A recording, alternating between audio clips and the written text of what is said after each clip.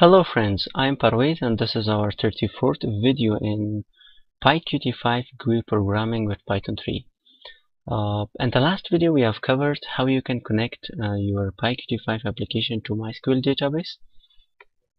This is from the previous video that now you can see that it's successfully connected to database.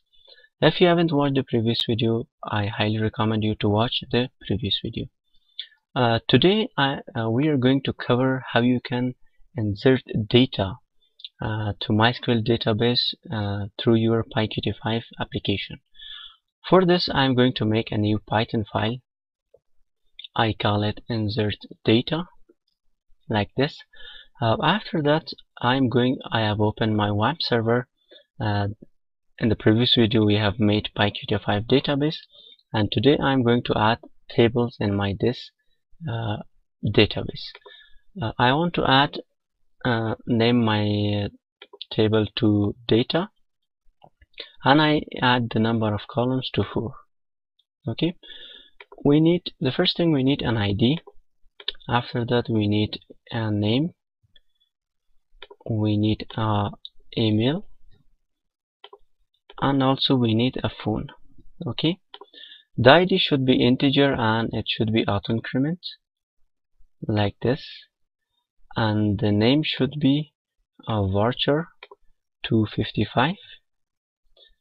The email, it should be varchar 255, and the phone should be int and also 255. Okay, now I'm going to insert this. Okay, now we have a table, ID, name, email, and phone. Right now there is no data in my table. Okay, after that I'm going to add my window code. Let me check this. Yeah, my window. I copy this and I add this in here. I change the title to PyQt5 insert data like this. For this, after that we need some imports. Let me run this. Let me run this. You can see that now I have a nice table. After that I'm going to import some imports. The first one is we need a QLineEdit, we need a QPushButton, also we need a QMessageBox, and we are going to import MysqlDB as mdb. If you haven't watched the previous video, you should watch, because I have covered completely this MysqlDB in that video. After that I'm going to define 3 line edit in here. Self.lineEdit1, lineEdit1, QLineEdit. I'm going to give a placeholder for my lineEdit. Set placeholder text. Please enter your name, and I'm going to set geometry for my lineEdit. Set geometry, and I give this to 200, 100, and 200 by 30. If I run this, you can see that now I have a nice lineEdit with please enter your name.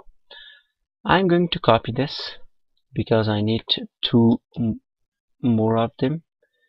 It should be lineEdit2.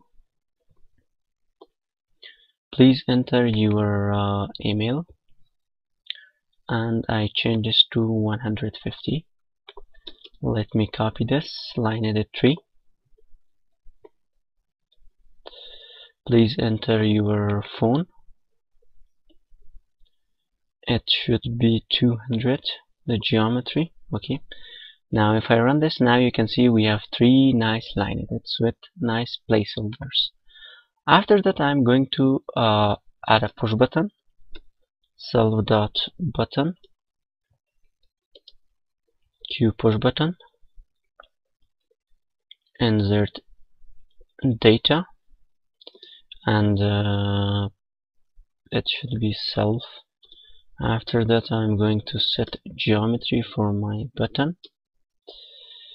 The geometry should be 200 by 250 and 200, 200, 250, 200, no, 100, and it should be 30. It should be good. Let me run this. Yeah, now you can see we have insert data. After that, I'm going to define a method in here, def insert data, for defining my query. I'm making a connection object dot connect. Okay, we need some arguments in here, parameters. It should be localhost. The username is root. I don't have any password, and my database name is PyQt5. With con,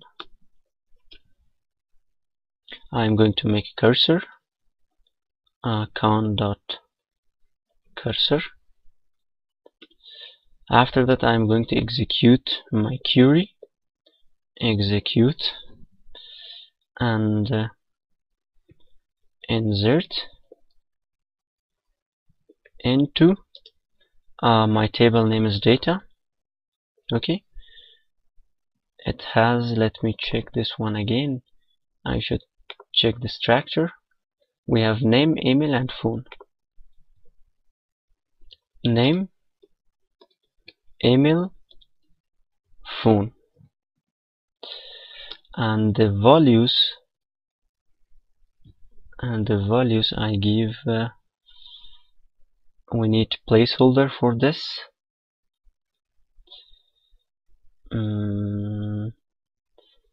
Like this. Sorry, it is not like this. Let me copy this because we have 3 value in here. Okay, after that, I'm going to join this.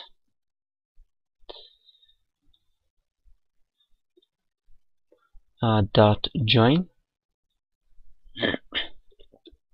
self dot line edit 1 dot text. I'm getting the data from the user. It was first line edit value. That join self dot line edit 2 dot text dot join self dot line edit 3 dot text. Okay, like this. After that, I'm going to make a message box dot about self connection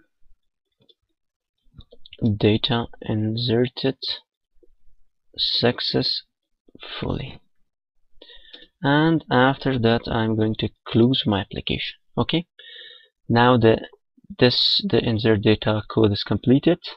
After that, I'm going to connect my button, self dot button dot clicked dot connect self dot insert data. Okay, let me run this. Hopefully it should be okay. Okay, now I'm going to add some values in here. Enter your email.